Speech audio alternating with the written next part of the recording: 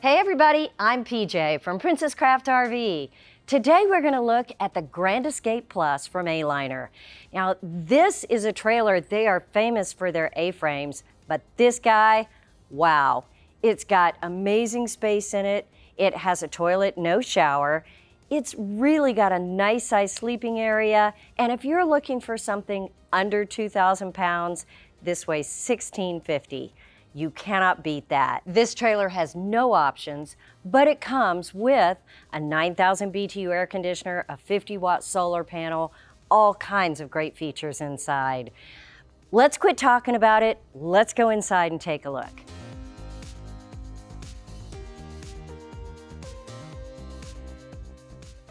Stepping in, wow, everything is low. There are no cabinets, nothing in my visual sight right up here, so it feels really very open for a small trailer.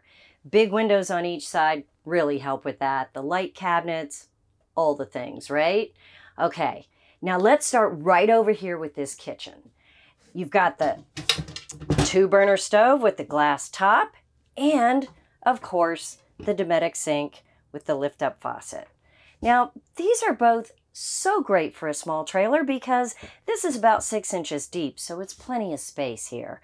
2 nice burners here, and, you know, for a small kitchen, again, great options.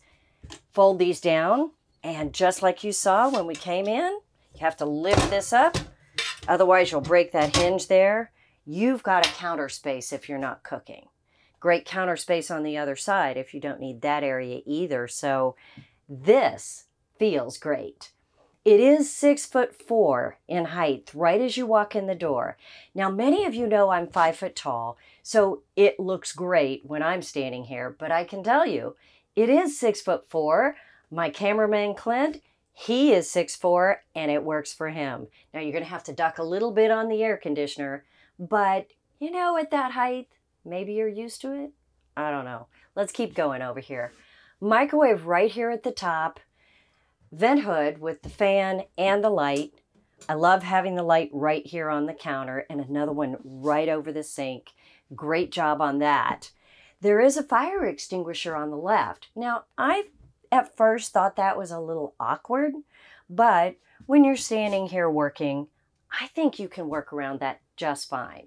Now, they're doing that because by code, you need that fire extinguisher in the camper by the door. But as you can see underneath, there's no place else to put it. So maybe some of you guys who do great mods can move it once you've purchased the camper if it bothers you. But you'll find it right there when you buy it. Let's keep going. Now, down below is the 3-way, 3 cubic foot refrigerator. It's got the controls right on top here. Just lift the cover and the thumb latch here. And really easy to get to. The door swings away, so perfect. And it's got a pull-down freezer right there. It is down below, but again, in a trailer this small, that's where you want it to be. Right next to that, you can see the water heater, standard 6-gallon water heater on this trailer. You have the water pump switch. And these two are just dead switches right there. They don't do anything. These two are going to be your lighting. One of the interesting things they put in here is a dimmer switch on the lights. I think that's awesome. It is so uncomfortable to have a bright light in your eyes if you're in a very dark camping area. So you've got a dimmer switch for the footlight right here. See that? And then the overhead light has a dimmer switch as well. Really kind of a cool feature. 110 plug right there on the right, and around the corner is the USB plugs. So drawer right here, there is a latch so that when you travel, you can lock that closed. It's not going to come open on you. It is only about this deep, and you can go down about 6-7 inches there. So it's kind of a cubby there. It doesn't go all the way back to the back of the counter. You've got more appliances and gear back there. So down below, there is another storage space. It is only about 10 inches deep. It goes the full width of that cabinet up to the refrigerator. but again, you've got water pump, wires, things like that behind it. All right, you can see the venting right here. That is for the furnace. On the other side is where they have this nice countertop, and this is the toilet compartment right here. The difference between this ST and the other Escape that they make is that this does not have the shower. But what that gives you is a nice open space here and cabinets up above. So the way this works is that you open this up, snap it into place, and there is a latch right on the inside. Open this up, and there's your cassette toilet. You don't have to swivel anything, move anything. It is right there, ready to use. And there's a shelf on the back. You might keep extra things there. You know, of course, maybe some toilet paper, but maybe some other things that you'd like to store in this area. Plenty of space that won't get in the way for you. And then latch this right back up, unsnap this, and fold it down. Most of you tell me that you only use the toilet at night. So if that's the case, this is perfect. It's right there. It's available. It is a built-in cassette, so it's super easy to dump. I'll show you that outside. But it also doesn't feel like it takes up much space in here. That is really nice. It's what gives this such a great feel for a small trailer that weighs 1650. You've got countertop here and another latch to hold this drawer closed when you're going down the road. And again, a fairly short drawer. It does go back about that deep, so not terrifically long here. It doesn't open all the way, but again, if it's storage space, we're all for it, right? You don't want to waste an inch in a trailer like this. Down below, another cabinet. This one does go pretty far back. You've got about 18 inches deep on this, so a little bigger storage space there. Now they have a drop floor right here in the front. It does step up about 3 or 4 inches as you step into the bed area, and the roof slopes down. So you lose a little bit of space there. And you're not going to have the height that you have, so you're going to be ducking down. But there's no reason to stand on that side of the trailer. Most likely you'll be sitting. So for most of us, that's not a problem. Now for me, it's pretty easy. I just realized we didn't talk about these upper cabinets, so I'm going to jump back to that. I get out of order sometimes. I get so excited to show you everything. These cabinets are about 10 inches deep and, of course, have all the open space in there. So you've got one there and 2 more right over here. They're not divided here. It's one long space. Great for kitchen, pantry, clothing, whatever it is you need to store up there.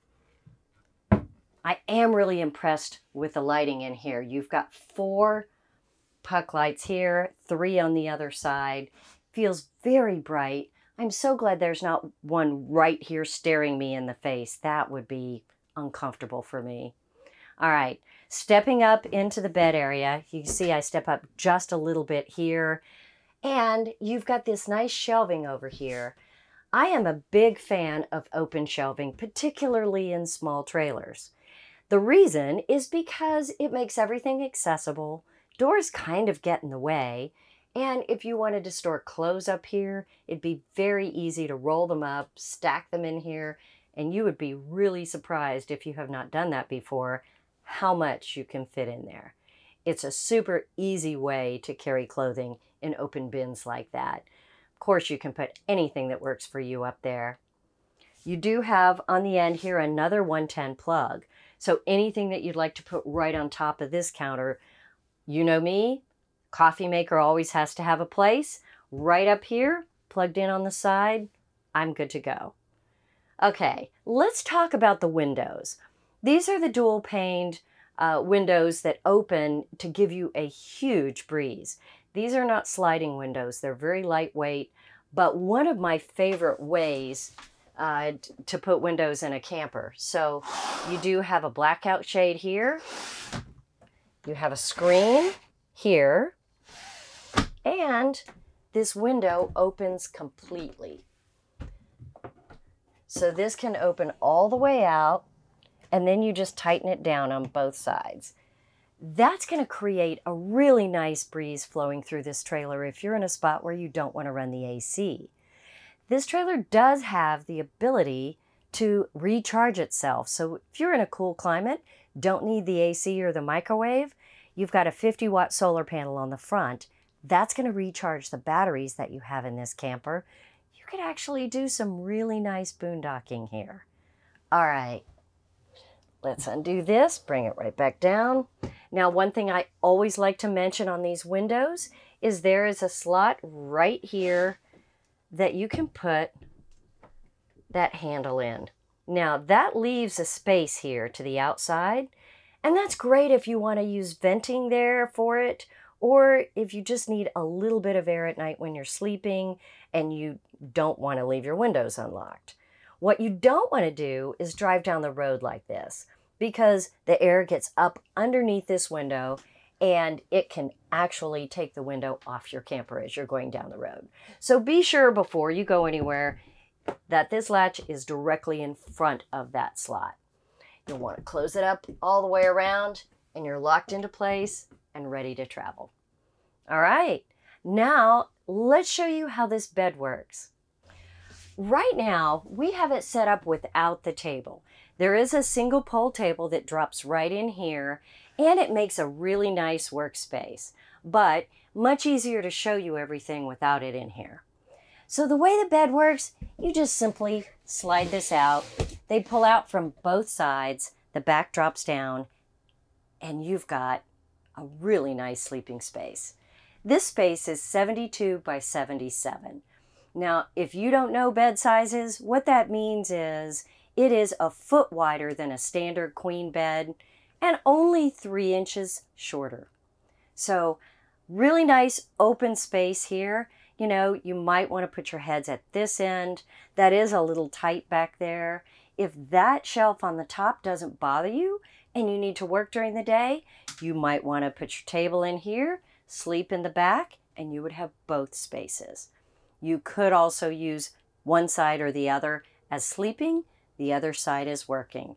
You know, Aliner folks have such great modifications. I cannot wait to see how you guys manipulate this to work for whatever it is you need. Let's look at a few more things. 23-inch television, it is standard in here. And the cabinets open up. Now, speaking of modifications, they use the same gas props to hold this door open that they do in the upper cabinets. And it really works fine in the upper cabinets. Down here, I don't know, I might be a little bit annoyed, and all you need to do is to undo that gas prop and this is going to freely open. I know what Aliner is trying to do is be sure the door stays open so you can reach in. So whatever preference you have, it would be an easy modification to open the door more if you were willing to hold it while you grabbed what you needed. Because this space in here is about 18 inches deep on the floor, but the roof is slanted so it gets very short at the back. Still in all, it runs all the way across in the back. And so there really is a lot of room for clothes or gear, whatever it is you need. There's more storage underneath this back area. It has a 200-pound weight limit. You'll see the sticker on there when you open it up. You just lift up the panel underneath. It has a gas prop too, so it will stay open while you get what you need from under this back area. And you'll want to be sure everything is spread out completely, but again, another great storage spot. You know, in a trailer this size, it's a struggle to make it feel so open and have plenty of storage. I think Aliner has done a great job with that. You know, with this curved nose front, this thing is gonna tow like a dream if you have a lightweight vehicle. Let me set this back up because underneath here, there's just a few more things I want to show you. Just slide that back, very easy to do. Flip up the cushions. Right under here, you'll see the furnace vent. This is going to be your LP carbon monoxide detector. Again, another safety feature. You do not want to disable that. If your battery gets low, it is going to chirp every 30 to 45 seconds, just like your smoke alarm does in your house. So now you know what that means. Be sure to keep your batteries charged.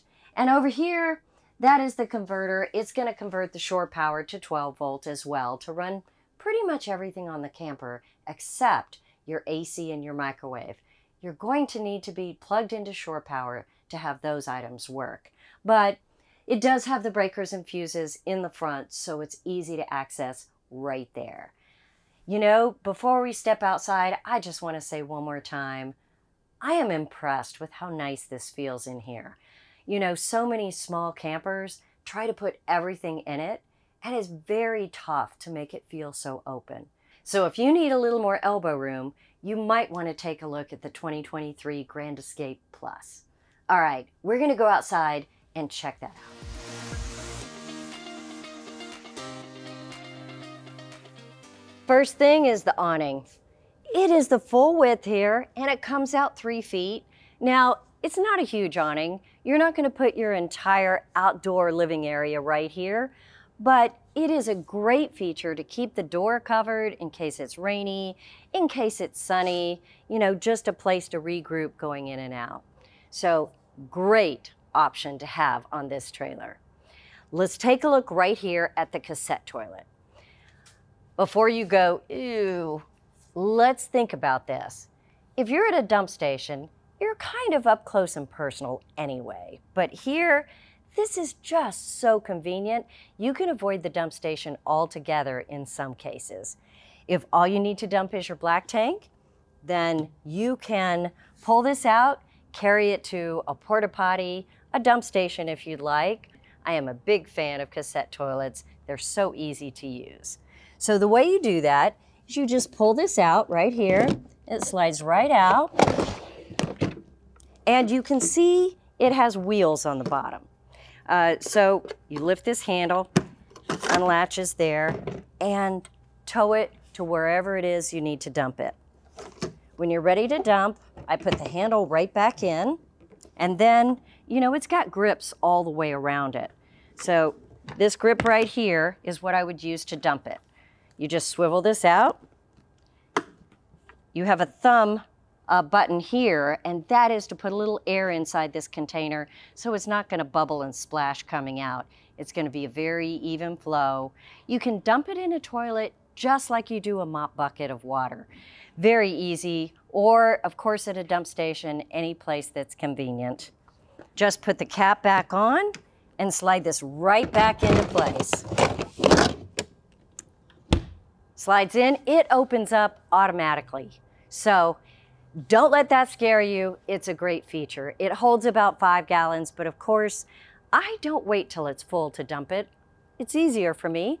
I wait till it's maybe about half full, but that can be days. All right, let's keep going. So over here, I want to point out this nice handle. You know, there isn't a step on the Escape, so the handle is a great feature. I love the acrylic look of it. Just a nice thing to have. Nice porch light, outside shower here. So if you're at the beach, need to rinse off a little bit, you know, after I go hiking, if I'm covered in bug spray, I just need a quick rinse, sometimes just on my legs.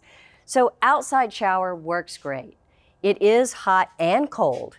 So if you wanted to get a shower tent, it's great for privacy and makes it really easy to take a complete shower.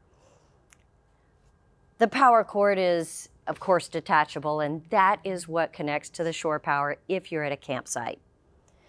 Furnace, 110 plugs right here, so if you needed to put any accessories connected to the trailer, very easy to do there. Now behind that, of course, the freshwater connection. That is going to fill your 11-gallon freshwater tank.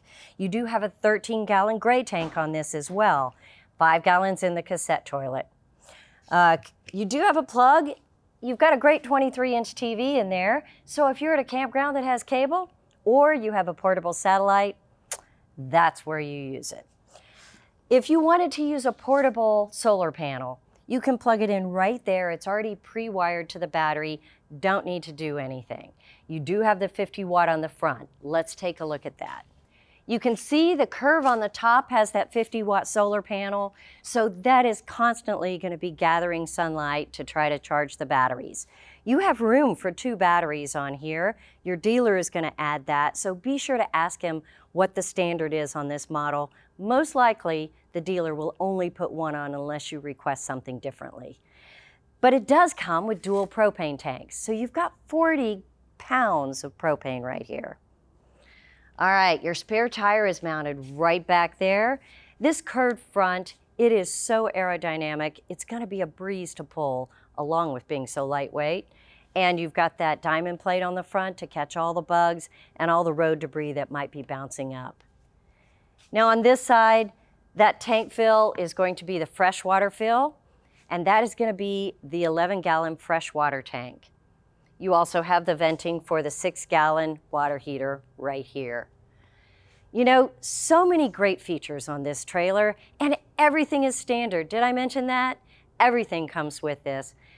They are all gray with the black striping and the black trim, so there aren't any color options either. It is just so easy to decide what you want on your Grand Escape Plus because it all comes with it. I love that feature. Hey guys, thanks for watching. I'm always glad you're here. I'll see you next week.